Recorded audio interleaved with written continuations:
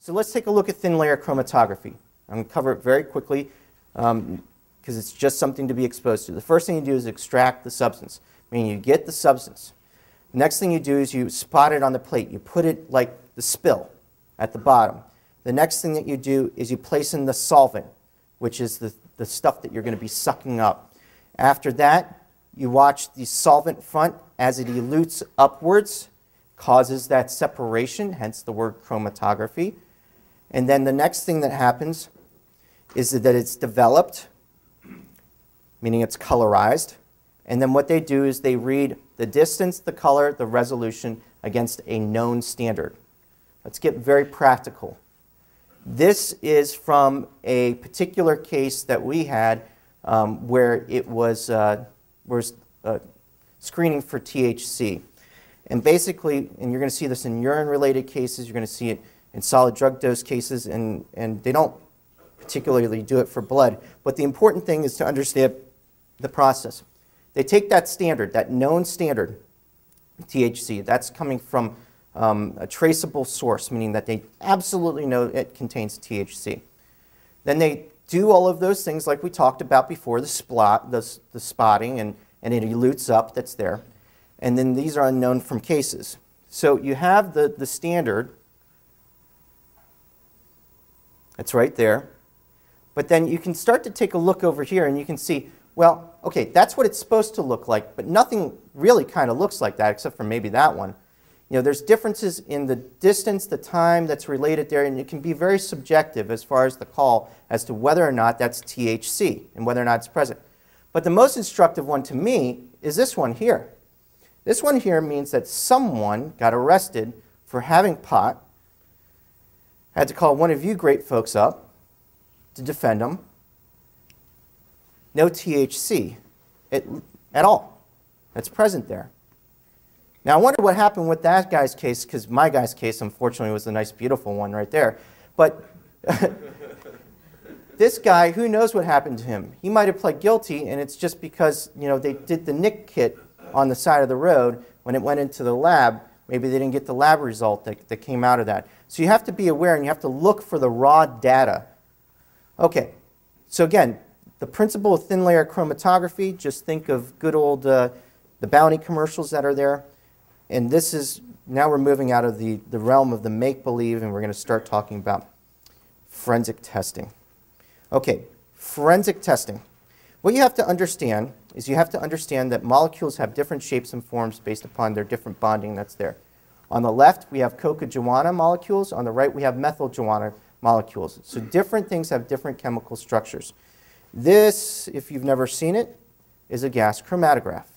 A gas chromatograph is probably, you know, when you hear those magic words, a lot of attorneys immediately go, well, that's it. You know, we just got to work out a deal. If you understand gas chromatography and you can be exposed to it, you will understand that that's not it, that there's a lot more to it. So let's take a look at it and get a little bit of background. What it basically is you have a sample tube, a headspace jar, and this is the actual device. It's the gas chromatograph. And what ends up happening is that this part right here is called a column. I actually have a column right here. We'll pass it around so everyone can take a look at it. And there's two different types of columns. So this is the machine. This is the gas chromatograph. The first type is what's called a packed column, which no one ever uses unless you're in Michigan, although I think Wisconsin. And the more prevalent one is called the capillary column. Okay. This is a capillary column. Okay, it's very, very thin. This is where things get pumped through and it gets separated out because, again, it's called chromatography, separation science. The process that goes along with it is really easy to understand. You just have to be exposed to it. Okay, couple of things. This is the vial, the headspace vial that contains the blood, and it contains what's called a volatile of interest. I mean, it's an analyte of interest, a volatile organic compound, ethanol in our particular case. Okay, so it exists here in the jar. What the jar does is it gets heated. It might get shaked up a little bit, and what ends up happening is that between the liquid phase that is here and what is called the headspace here, it creates an equilibrium. It's called Henry's law. Henry's law depends upon a closed system, so if there's any leaks, there's going to be problems with it. But what it says is that the amount that exists in the headspace is proportional to that which is inside the liquid phase of it. So what ends up happening with gas chromatography is you have a needle that comes in, it pierces the septum, the top part, it draws up a particular part of the analytes of interest, it sends it through the column, and then what ends up happening is it hits what's called a flame ionization detector in this particular example, and it gets burned after it separates out. The burning creates an electrical signal that gets recorded here as you see it separate out and as you see it hit the flame ionization detector into something that's called a chromatogram. Okay? So this is what it looks like. So you draw it up, two different molecules, one goes faster through, the other one slower through, hits the detector, and then that's how it comes out with the squiggly line at the end of the day. So more importantly, let's take a look at that one more time, just so that way everyone can take a look at it. That it goes through, elutes out, hits the detector, and that's where you get that chromatogram. This is to be distinguished from what's called a direct injection. A direct injection is when the needle goes into the fluid itself, here in a minute, and it draws out the blood, and it can cause all sorts of havoc. Your state doesn't do it, but it's the same basic principle that as it elutes out and separates out, that's there. So let's talk about the chromatogram, and what ends up happening is, let's go back. Retention time is the time that it took to separate out and to come out at the end and hit the flame ionization detector. Okay, so that's the retention time as it elutes. I'm going to promise it makes sense here in about 2 slides. Why does it separate out and why is it different? It's called sorption. Okay? I want you to imagine that you're inside of a mall, but it's one of these George Jetson type of malls where there is a, one of those walkways like you have in an airport that only goes in one particular direction. There's 2 analytes of interest in our particular example. There's the red one, which is me, and the blue one, which is my wife. Different types of stores attract me. Other types of stores you wouldn't have me caught dead in.